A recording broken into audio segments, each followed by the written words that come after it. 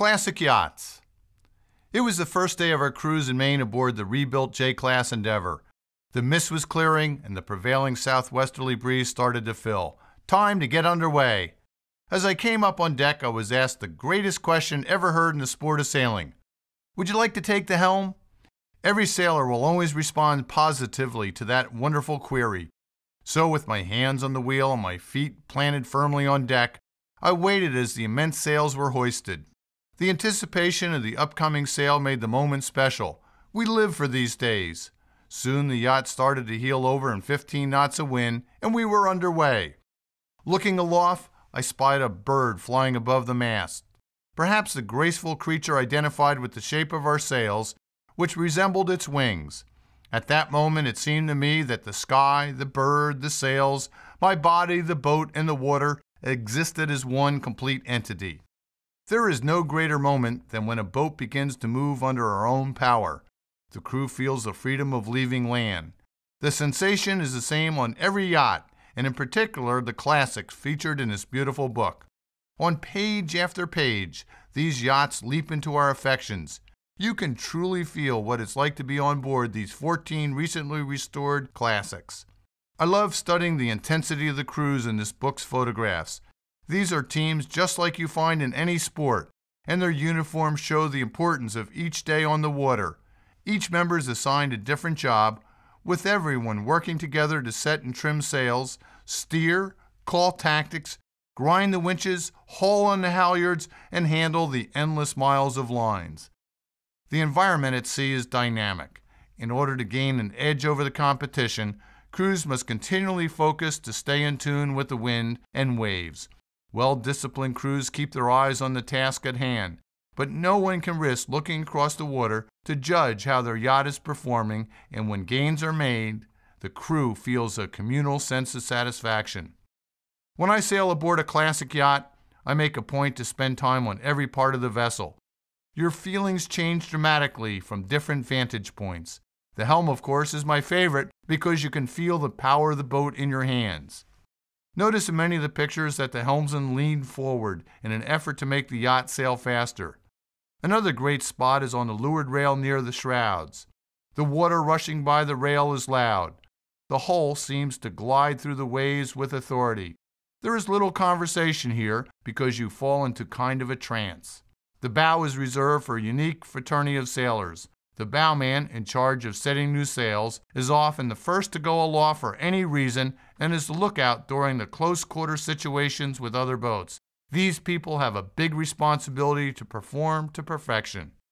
Going aloft in a bosun's chair is not for the faint of heart. The deck looks very small when you are 100 feet above it.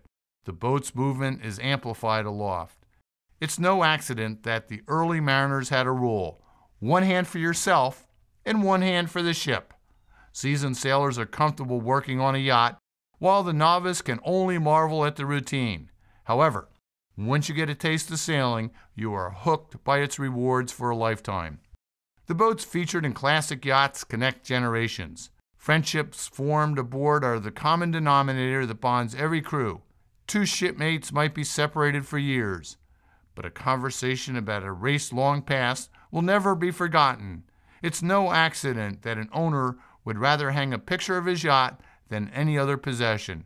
She will always bring back pleasant memories.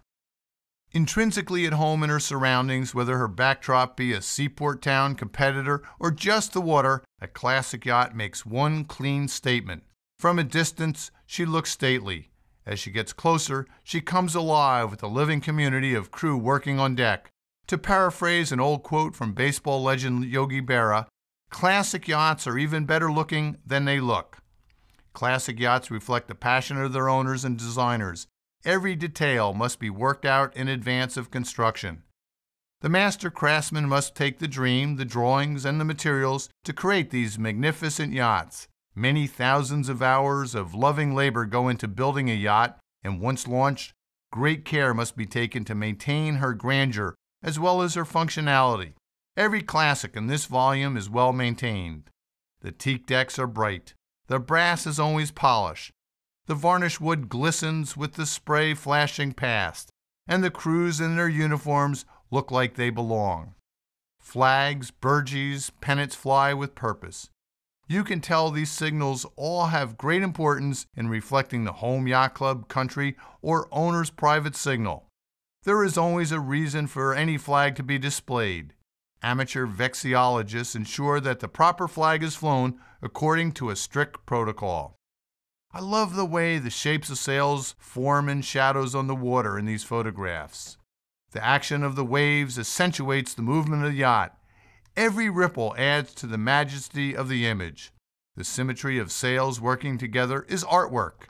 In a strong breeze, they are the lifeblood of yachts, as each one's speed is derived from her sails.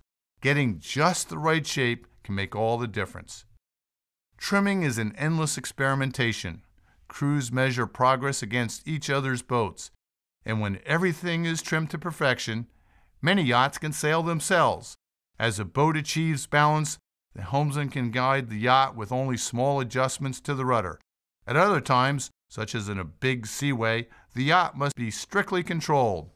At this point, the helmsman will work hard to keep her on a steady course, and sail trimmers will make adjustments for maximum gain. You can hear the clip orders being shouted around the deck. The great yacht designer Olin Stevens once said at a lecture at the New York Yacht Club that his priority for designing yachts was the comfort of the crew.